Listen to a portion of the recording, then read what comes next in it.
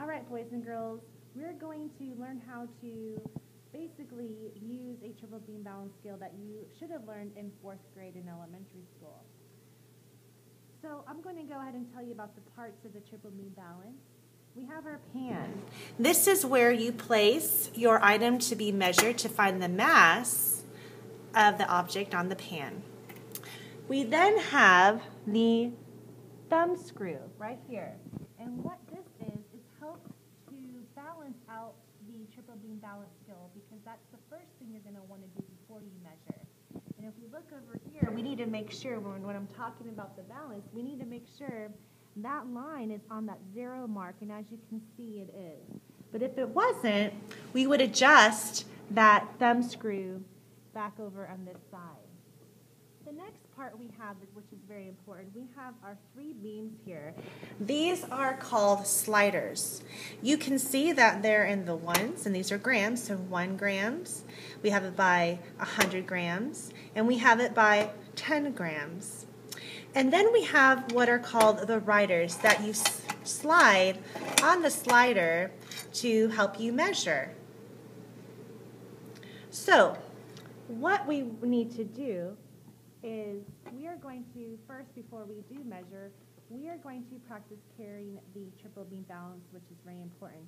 You need to make sure that it is level at all times. So when you lift it up, you're going to hold 2 hands just like this, and you're going to walk with it if you need to walk with it.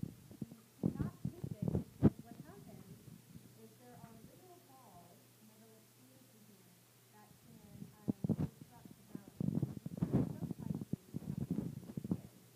So we're going to carefully put it around, and now we're going to make sure it's zeroed out. So the first thing before we do any balance, we make sure it's zeroed out on our 1 grams, our 100 grams, and our 10 grams.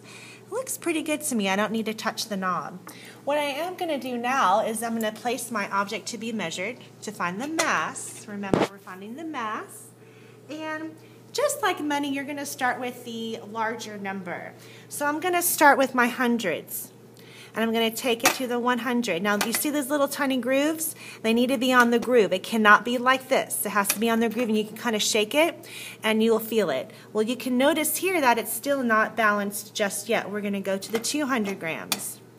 Oh, not yet. This is pretty heavy sanitizer. Oh, too heavy. We're going to go back to the 200s, back on that groove, right? See that groove? Right there, okay? Now we're going to go to the 10s, okay? We're going to move to the 10. We're checking it hasn't changed yet. To the 20 grams. Nope. To the 30. Can you guess what it's going to land on? Oh, too heavy. We're going to go back to the 30 grams. So now we're at 230. We're going to add those together, but we're not finished yet because it's not at 0. So now we're going to take our 1s. And you're going to have to lightly with your fingernail, your finger, and just lightly push it until it gets to the 0, till it's balanced. And we're going to keep going. Oh, a little too heavy, so I know I have to go back a little bit. Just a tad. And I'm going to get eye level with it. I'm going to be very patient. Oh, too heavy. I'm going to go back a little bit. Okay? And that's like even 1/10 of a gram I went back. And you can see that it's almost perfect. I might just do one little tippy-tappity too.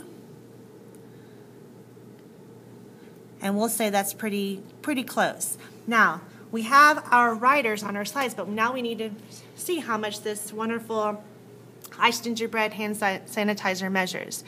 So just like money, you're going to start with the larger first. We're going to count 200. We're going to say 230, so you're going to add these together, and plus our 1s. 235, and we're going to use our decimal.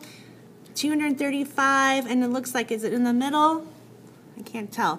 235.2. And that is what we would write, 235.2 grams, because we're measuring mass. All right, boys and girls, this is how you read a triple beam and measure a triple beam balance.